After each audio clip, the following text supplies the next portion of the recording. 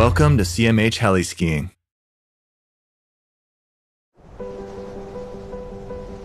CMH is wilderness skiing and riding in an uncontrolled and wild mountain environment. It is your responsibility to help manage the risk by listening to your guides and pilots and by following their instructions.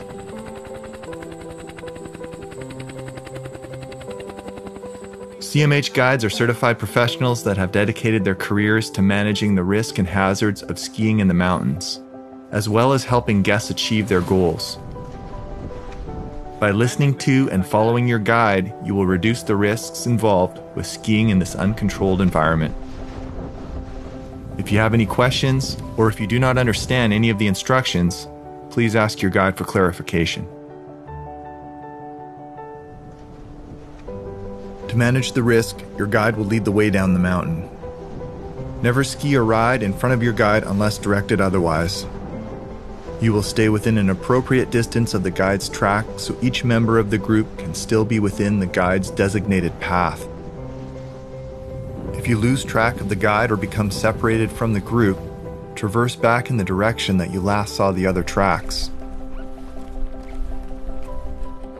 If you can't locate the tracks, you must stop and contact the guide on the radio. I've lost the tracks. Do not keep moving downhill unless you know where the group is located.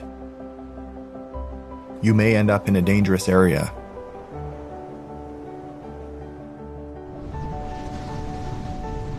Due to the uncontrolled nature of this mountainous environment, you must ski in control so you can stop or navigate around unmarked hazards. These include cliffs, stumps and logs, creeks, abrupt road banks, tree wells, crevasses, gullies, and cornices, which may be near the landing site.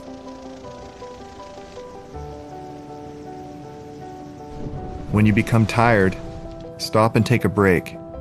Consider returning to the lodge at the next possible opportunity rather than risk becoming injured. You will always ski with a partner. Partners can help when you are stuck or have fallen over, or if you have lost a ski.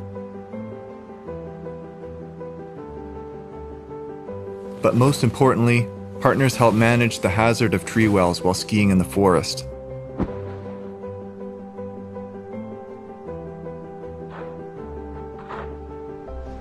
The most effective method for partner skiing is to have the rear partner keep visual contact with the lead partner, while the rear partner makes a distinct noise so that the person in the lead can always hear them. If either of the partners loses contact with the other, stop immediately and try to re-establish contact. If this fails, radio the guide and keep trying to find your partner. Guide for Jeff. I lost my partner. Do not ski down to the guide as your location will be used to determine the last known location of your partner.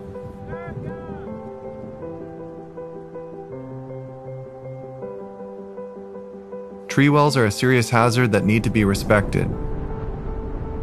During the winter, snow falls around the tree but leaves a hollow space around the trunk of the tree. This space can be a hazard if you fall into it. When you're skiing in the forest, never make a sudden stop or turn directly above a tree. Instead, make your turns after you have passed the tree or in the spaces between them. If you do fall and slide towards a tree, make every effort to stay on top and remain upright. If you end up in the tree well, remain calm and do not struggle. Hold on to the trunk or branches. You okay? Yeah, I'm okay, but I'm stuck. I can't get out. Create and maintain an airspace with your hands or arm, and if possible, contact the guide with the radio. Hey, it's Jeff in group 2. My partner fell in a tree well. She's okay, but she's pretty deep in there. I'm gonna need some help. To assist a fallen rider in a tree well, approach from below and dig towards them in a conveyor belt fashion.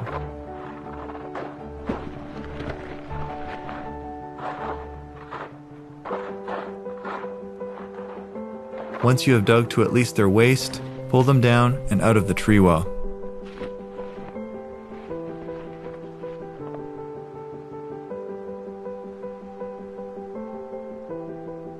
Every member of the group will carry a radio, avalanche transceiver, and CMH backpack with probe and shovel.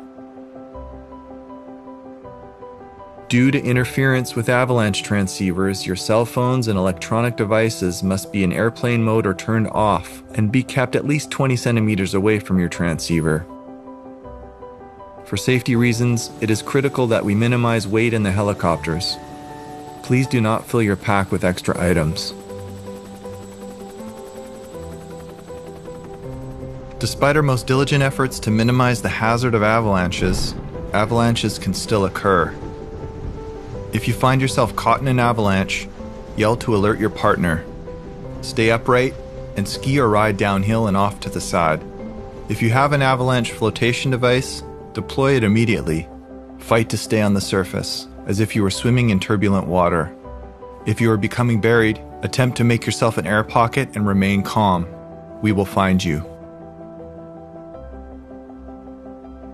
If another member of the group has been caught, make a radio call to the guides and pilot that there has been an avalanche. Choose a leader to coordinate the initial response and do a head count. If you are a solo searcher, turn your transceiver to search and travel down the debris pile in a zigzagging fashion until you pick up a signal.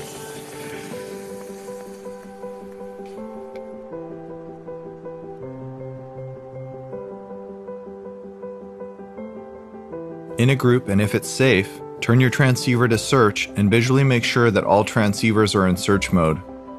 If the group is spread out, partners should check each other's transceivers. The searchers should spread out 20 meters or 65 feet across the avalanche debris and make their way systematically down the debris pile while searching the whole area for a signal.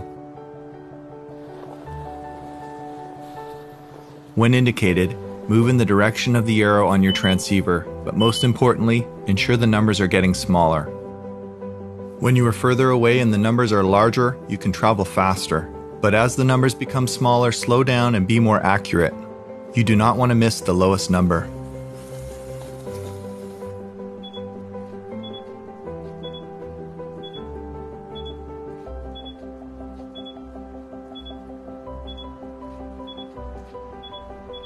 As you get closer, call out the number on your transceiver to alert your partners and guide that you are close to locating someone.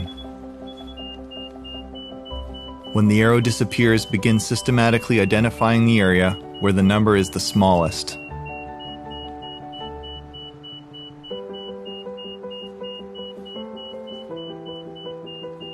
Place a visual indicator such as a ski pole or a hat to identify the location of the smallest number.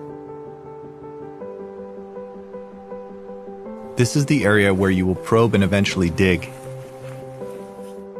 Probe the area in a spiral pattern, pushing the probe in perpendicular to the snow surface. The probe hit should be roughly the same depth as the lowest number that was shown on your transceiver. When you locate the buried person with the probe, leave the probe in as a target to dig towards. Step down a shovel distance and start digging in a conveyor belt fashion.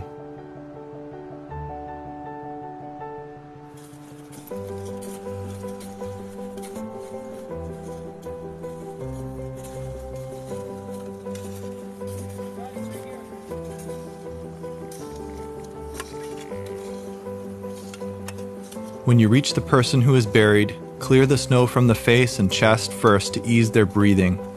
Make sure their airway is clear of snow. If there's more than one person buried, use the mark function on the transceiver and use any additional rescuers to continue searching the rest of the avalanche.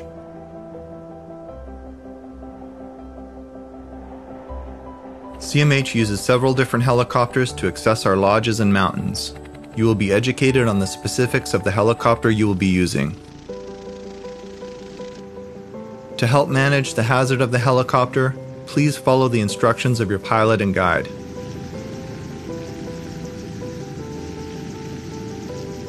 All helicopters share these common hazards and safety systems.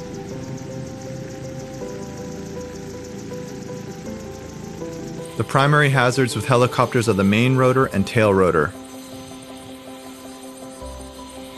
Be aware that these rotate very quickly and become very difficult to see.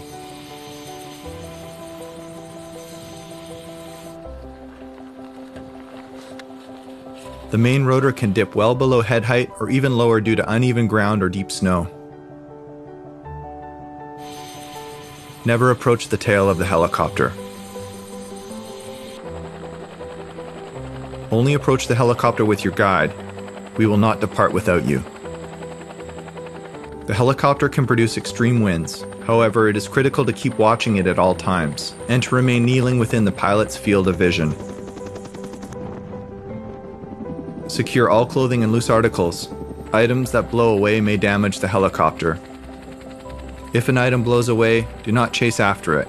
Tell your guide, and if possible, they will retrieve it. Do not use electronic devices on a stick around the helicopter. Do not place anything outside of the helicopter while in flight. Do not enter the aircraft until signaled by the pilot or guide.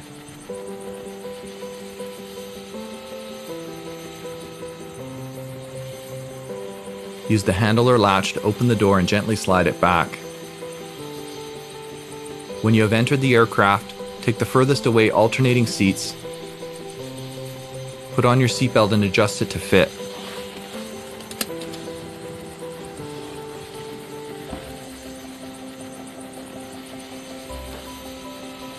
Your seatbelt must remain on at all times until the aircraft is landed and the pilot or guide has signaled that you may exit the aircraft.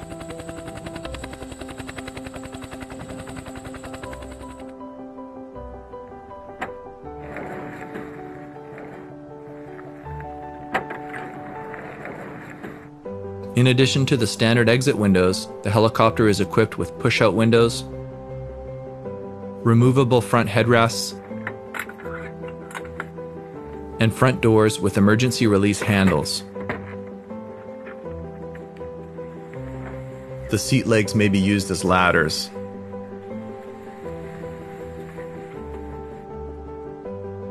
Each helicopter is equipped with an emergency locator device, fire extinguisher, first aid kit, advanced medical supplies, and rescue gear. Instructions for their use are printed on the device and cabin safety card.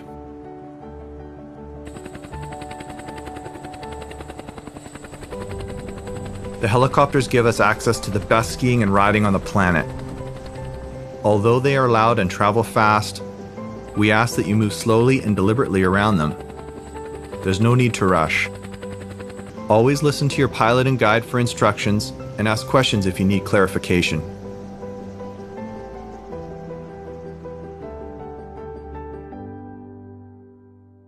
Heli-skiing and riding has hazards that are different than resort skiing. Mountain conditions are ever changing, and you must remain alert and attentive to your guide's instructions at all times. Music, drugs, and alcohol are prohibited. Your safety is our primary concern, and managing the risk must be a shared responsibility.